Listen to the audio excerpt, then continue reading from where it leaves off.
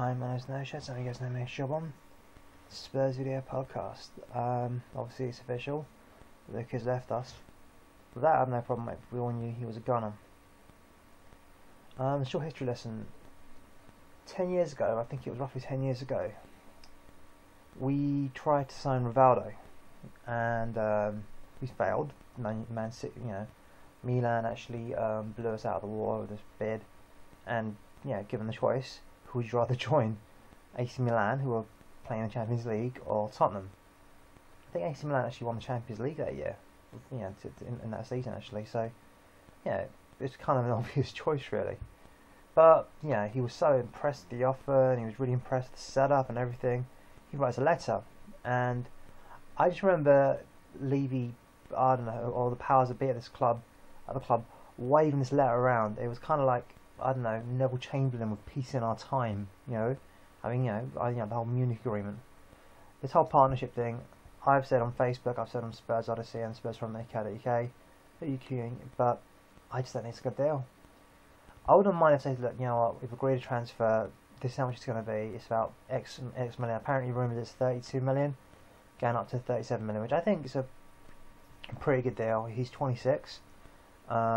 Obviously, we were offered 40 million last year, but he was obviously a year younger, and I think he was just 1 year into his contract, and obviously, he decided that I'm gone anyway, so it's the best we could accept. And to be totally fair, it was either lose him to Real Madrid or lose him to an English rival. It makes no brainer losing to Real Madrid. Because where we're going, I don't think we'll be playing them anytime too soon, unless it's in a friendly match. It's so depressing. I mean, I wouldn't mind this, but this agreement, this partnership, what are we going to learn from? I don't know, what are we going to learn from them? Let's see. How about we run up, I don't know, £300 million worth of debt, and then we'll get some dick in the Spanish government to actually pay us for this land, which is probably only worth about 50 million, 300 million. Oh my god, our debts are all clear.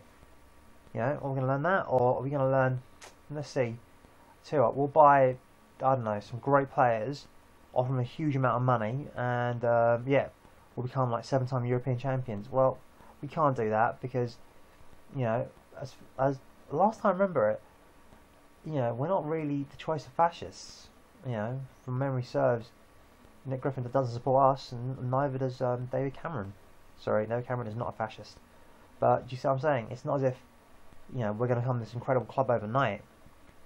And so is it official? We're now their feeder club. I mean, I'd like to know what we're going to learn from them coaching wise. I mean, it's just on football players and coaching. What we're going to get their, I don't know, their scraggy second casts, or the U-turn players who aren't good enough to play for Real Madrid, but they're good enough to play for you. Oh come on, this is bollocks. He knows it. I wouldn't have minded us saying, Luka, look, we know he's gone. He's a goner, all right. Be gone with you. Be gone. And ultimately, it's the case of, he has gone. We have to deal with it without a doubt. But, as terms of, this whole waving this deal, like, basically, it's really bad PR. It's adding insult to the incredible injury. We've only lost one of our best players, our best player for the last 2 years, but we also are going to be insulted because, like, I'm not bad. If I'm finding this stupid and thinking, oh my god, this is a complete joke, could you imagine what the Arsenal, Chelsea, Man United lot are doing? We ever go for Liverpool for delusions of grandeur. But this takes the biscuit. Real Madrid are not our partners. Okay, we were playing them in the Champions League quarter-final a few years ago. If anything, they should be our rivals. And essentially, they have made us their bitch. That's right. Somehow we've made their bitch. If this had never come out, this agreement, then I wouldn't have minded. But we've been made to be their bitch. And so well done. I'm not going to include any shout outs because this is probably one of the most depressing YouTube's podcasts I've ever had to do. And the fact I've got a cold and my throat's all scraggly and stuff like that don't really help. I'm hoping we can reinvest the money. I don't think we'll go for Coutinho purely because I was listening to TalkSport a few days ago, and obviously, they're not being talk shite for no reason. But the guy said very simply, that look, Porto are house selling Hulk. You know, it's 40 million. You know, why would they now, you know, risk, you know, obviously, like, they're always going to guarantee Champions League spots, but, yeah, why would they risk serious CL money? Because yes, you get your group stage money, but, you know, you get even more money in the knockout phases, you know, and you want to hopefully get to those, you know, the last 32, you know, the last 16, hopefully even the last 8, you know, so they're not going to risk that and lose someone like Coutinho. And at 25 million, that is a shitload of money, and I just can't see, unless we go for 20 million, and let's face it, we've left it way too late in the season to be, you know, playing hardball, but who knows, maybe we have got a deal in principle agreed with them, but, I mean, people say, oh, why, you know, I remember one guy says to me, oh, if it's 8 million, 10 million, you know, what's the big difference? Well, it is a difference in the fact that, the reason that people have this difference is that if you pay, say, an extra 2 million here, 2 million, 2 million, I'll say, if you put 2 million, 2 million, unless that's 4 players, extra 2 million, that's 8 million, you know, and that is a huge chunk of change. That's why you need to get absolute value for what you're going to get. I have no idea what this footballing partnership means, and I would love for Levy to explain this, but why should he? You know, we're a privately owned club, he has no responsibility to us, you know, as fans, and we're going to be stupidly turn up to all the games, and I'm going to watch all the games, you know, as always. It's very disappointing though. I just think ultimately, you know, Levy was just out of tricks. You know, I mean, and do you know what? Do you know who I blame for this? I blame Martin Fuller for fucking up against Arsenal. I blame Lionel Messi and Arjen Robben for missing those fucking penalties.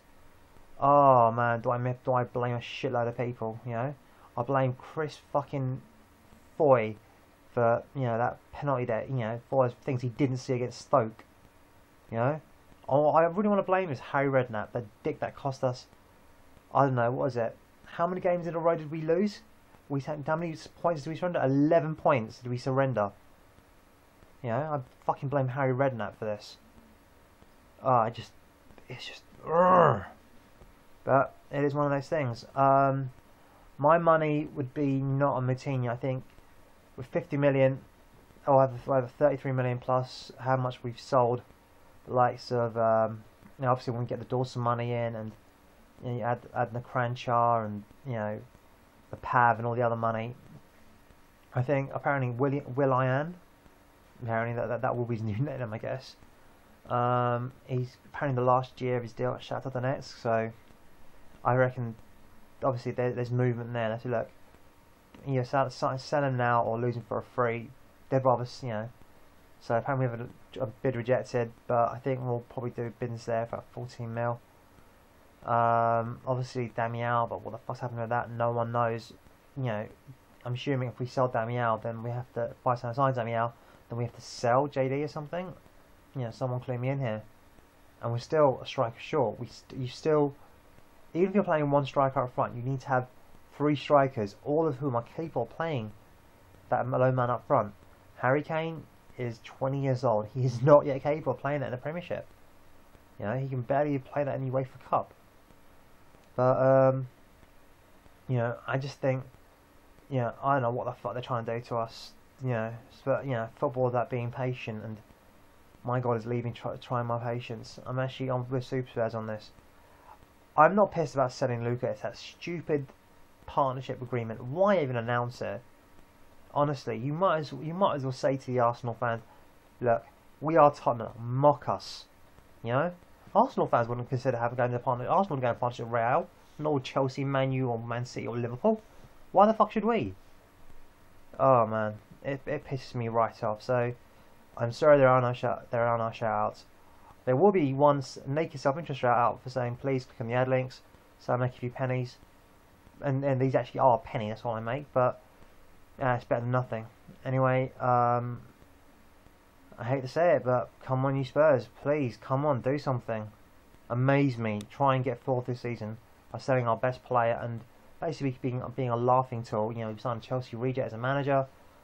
We are now, I don't know what, we're going to sign the Real Madrid rejects as part of this, you know, peace in our times agreement. I mean, bloody hell. It's just, honestly, I remember, you know, going to do a part, you know, I remember one time wanting to quit being a Spurs fan because it was just so painful. I think it was when we got stoved 4-0 by Blackburn at home or something, and then 2003. and it was just so painful. And to be honest, they did respond. They ended up signing Postiga and Bobby Zamora, who didn't do anything. And then 6 months later, they managed to sign JD, and who again isn't a world beater. He wouldn't get into any of the other top 5 teams, top 5, 6 clubs, would he? Anyway, it's just like 10 years on. As much what has changed. We were a laughing stock 10 years ago, and now we're another laughing stock. It just pisses me right off.